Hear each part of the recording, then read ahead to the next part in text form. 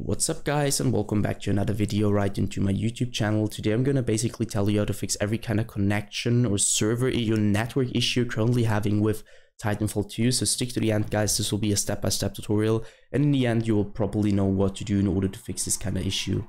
Before we start right into the video, I just want to let you guys know that I would really appreciate it if you would just leave a like, a comment, or a subscription right into my YouTube channel.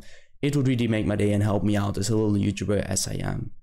Especially subscribing would be such a big support for me guys. You would support my work on YouTube a little bit, and I'm gonna really be thankful for that, and I'm gonna thank you for that. So anyways, I would just say let's get right started. So the first step in order to fix this kind of issue is gonna be to click your Windows and your R key at the same time. So click it on your keyboard. Once you clicked it, you should be able to see this little tab popping up. What I want you to do is simply type in CMD and hit enter afterwards. Next step is going to be to type in what I'm going to type in. So ipconfig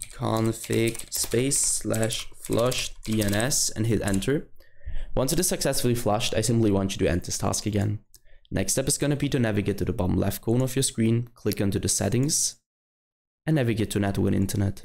Well, first of all, I want you to click into network troubleshooter, where Windows searches for some kind of issue you're currently having. Next step is going to be to click into network and sharing center, and navigate to the top left corner of your screen, clicking into change adapter settings.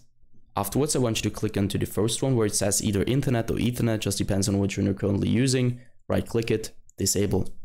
Once it is disabled, I simply want you to wait a few seconds and enable it again.